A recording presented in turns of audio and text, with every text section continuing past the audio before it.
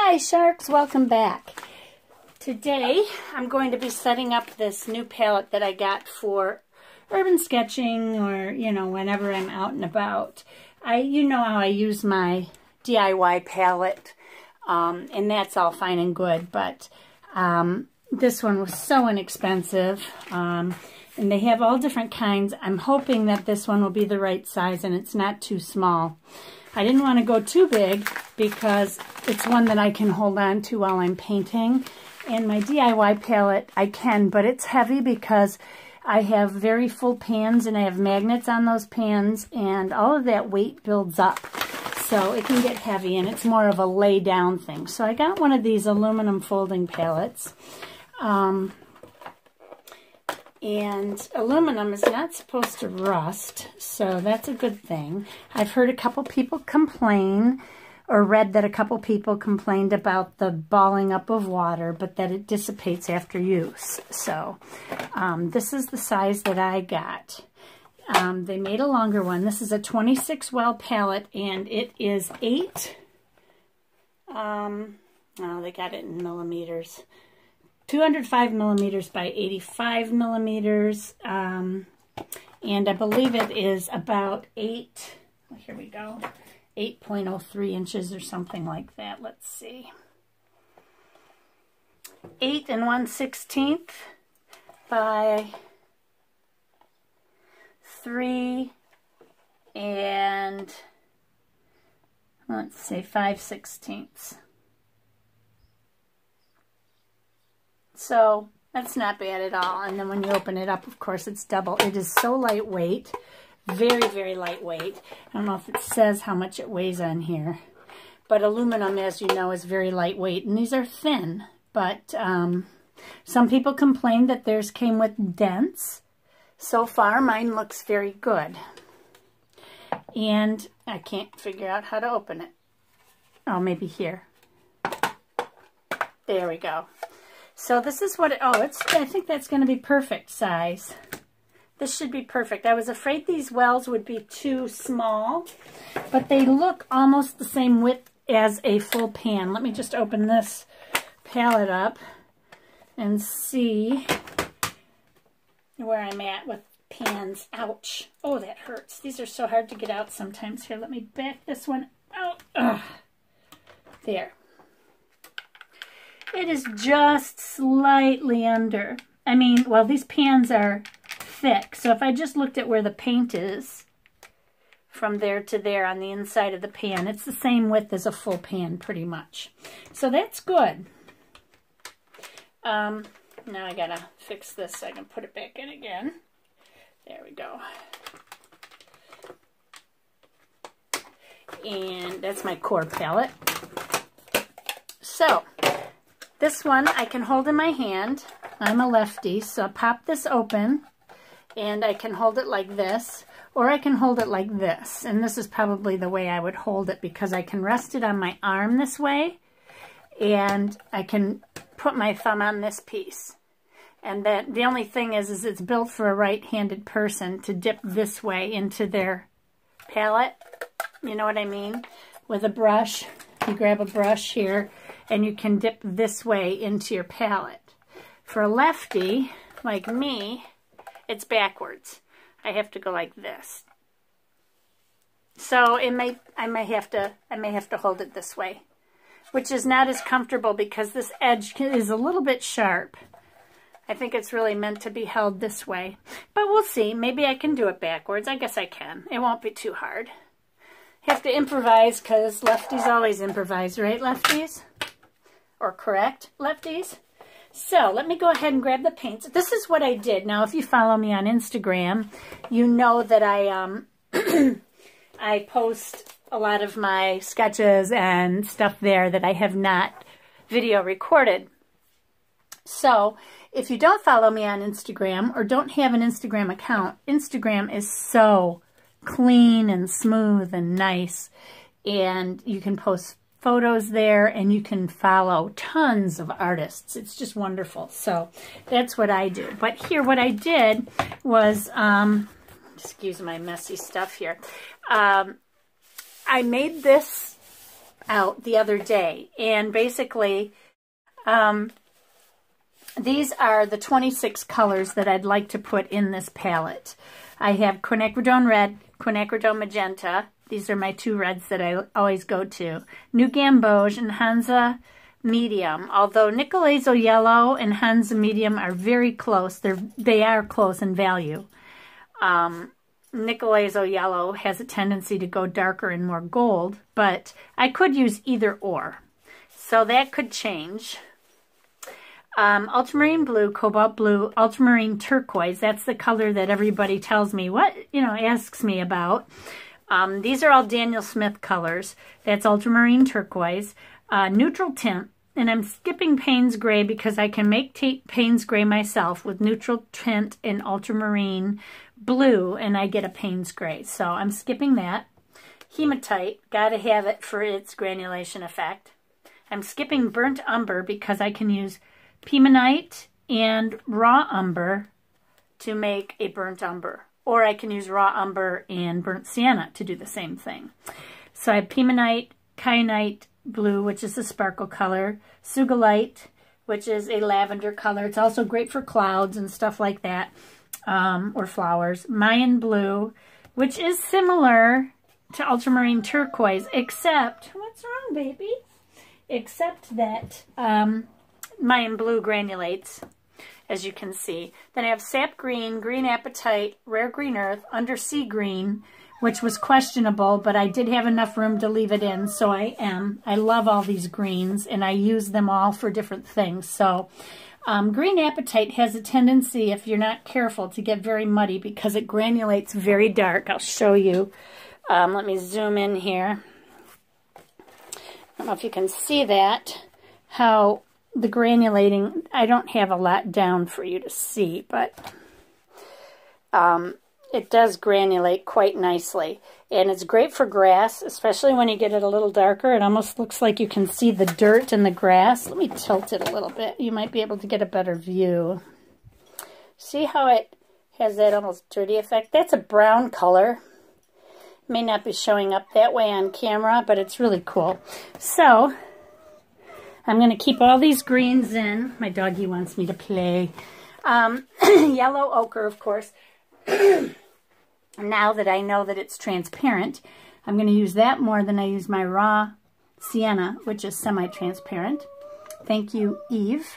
I think it was Eve, or was it Corey? It might have been Corey that told me that. And I looked it up and said, oh yeah, raw umber, burnt sienna, quin sienna is my orange, quinacridone sienna, rhodonite for my pink, instead of quinacridone pink, which is very, very, very strong and very bright. I like this rhodonite right now. And jadeite was questionable too, but I like to mix it, like in here, in this sketch that I did over here. Oh, did I not zoom out far enough? I'm sorry. These are the other colors. Yellow ochre, raw umber, burnt sienna, quinacridone sienna, rhodonite, and jadeite. Now the jadeite I used with ultramarine turquoise over here in this sketch because the water was very turquoise in the photo. This was truly the color that it was in the photo. Now, I don't know if it was touched up or not, but it could have been somewhere in Alaska or something where the water is very blue like that. But the edge was more of a green blue. So I added the jadeite in. I see what you wanted. No, not that, baby. Here, you want this one? He wants an envelope to rip apart, so I'll give him my envelope. There you go. So anyway, I decided to keep the jadeite in, so we'll see. But I'm going to go ahead and fill this up. I'm going to be heading to the cottage this weekend, so for the holiday, and I think this will be great to try out. It's so lightweight, you guys. I think I got this for 13 bucks. Very nice. And I'm going to try it and see how much it beads up. I hear it beads up. Maybe I'll take a magic eraser to it a little bit, but I don't want to scratch it. And I know that that coating wears off over time. So let me grab my colors, and I'll get them all set up. I'm hoping I have the colors, because if I don't have the colors, if I've run out of something, it's going to be a bummer. It's really going to be a bummer. There's my new gamboge. Hansa yellow. Here's some of my greens. Green apatite, undersea green. Hookers I left. Here's my sugilite. Kyanite. I need all of these except for my amethyst. Uh-oh.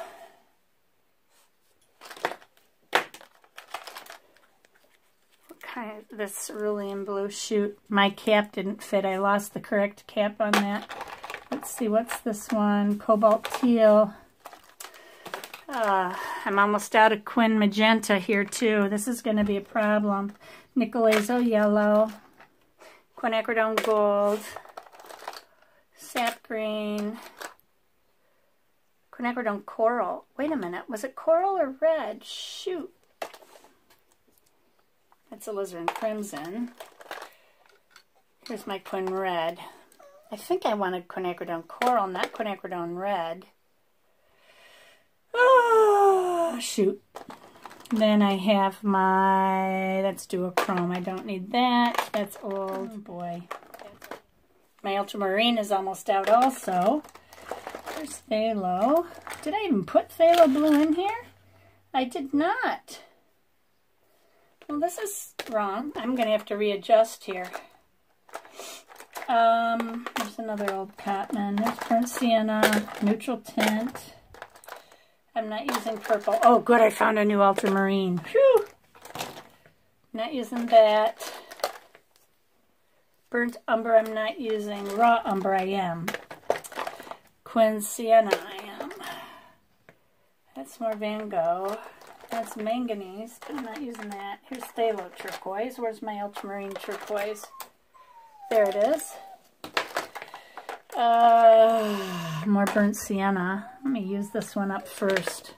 That's a new tube. And my indigo. Gotta have my indigo. Prussian. I'm not gonna use Prussian for this. Yellow ochre. And I think that's all of them. Raw sienna. Did I already throw raw sienna in there? Raw umber. Yeah, raw sienna I'm skipping. Oh, I get them mixed up. And that's Prussian. I think we got them all. So, let me just look here. But my ultramarine, my phthalo, I did not grab phthalo. Oh, maybe I should skip indigo, which I love. I don't know. Shoot, you know what? There's always one color that doesn't fit in your palette, you know? Isn't that always the way it goes? It's frustrating. Oh, and my cobalt. The only cobalt I have right now is a Cotman cobalt, I think. I ran out of my other one. So, I may just skip cobalt altogether and change it to to phthalo. I think that's what I'm going to do. That will work. I just want to try my quinacridone coral and see if, I think it's a little warmer red than the quinacridone red. So I may just use that instead. Let me just grab it right out of the cap here because there's always a little dab. That's the quinacridone coral. Yeah, I'm thinking I want that instead of quinacridone red. So, oh, and that's another thing. I counted these. Counted these both. So that'll be one. And the other one I might be able to fit in now. Let me see. Well, let me go ahead and start setting them up, and then I'll see what Another thing you're going to want to do is make sure you've cleaned your palette before you start. I can't tell you how many new palettes I have bought where I've forgotten to clean them out, and then I got to wait for the paint to dry and then clean this portion out. This is a piece of magic eraser, and I was just cleaning it. I've got a feeling I'm still going to have that problem. But I've been told that it wears off over time, and I've had palettes do the same. But this is damp, and I can see it leaving streaks behind. So we'll just have to see how it works. But I'm going to go ahead and put all my paints in now and see if I can add in my phthalo blue. Nah, I'm going to do it this way. This is just normal for me. I'm sorry, you guys. So I don't want to fill these pans very full, just the back end. I don't use a ton of red when I'm doing sketches anyway. So that'll be it for that one. Okay, now I need my quinacridone magenta, which is almost gone. Hope I've got enough to get in there. I've got some on my big palette, though, on my En Plein Air Pro easel palette.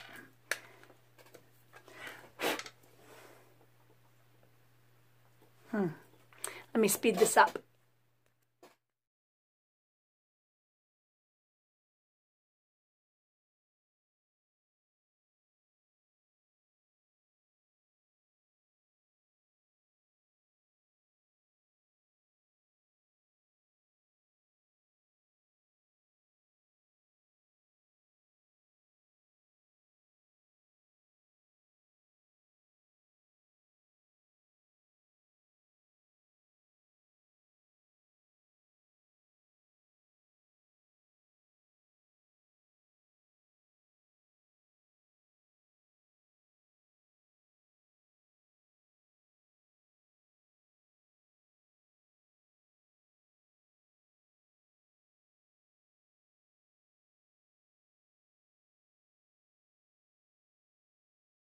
So now all I have to do is just, I want to make up a quick chart, and I'll probably magnetize it to attach it to the outside. So that way I have all my colors, which are lined up here, so I don't forget what's what. I've got them all lined up right there. And I'm going to go ahead and make my chart and get it magnetized. That way I can put it on the outside. And I need to let these sit open so that they dry.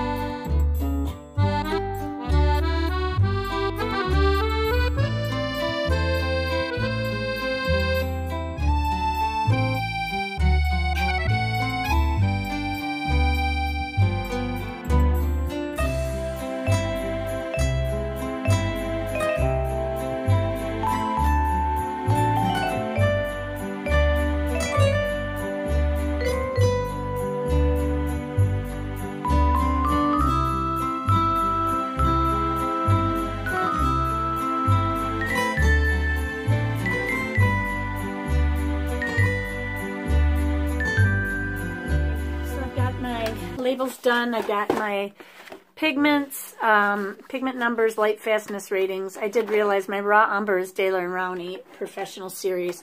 I made a little mistake here and had to redo it, but I don't care. It's just a chart. Come on, I just need enough to get through this. Oh, I made it. I made it. Did it on an angle, but that's okay. Whew! That was scary. I thought I lost it. Thought it was going to be the end. I just stick down these edges good, and then I cut it close with my trimmer, and we'll be all set. I'm just going to close that for a second. And bam. Oh, you know what? That was stupid. It's aluminum. What a waste. Magnets don't stick to aluminum. It's not stainless steel. Oh, well, I just wasted all that magnet, but at least I have a list. I don't think it'll stay in here. Yeah, it might. I might have to cut it down a little more.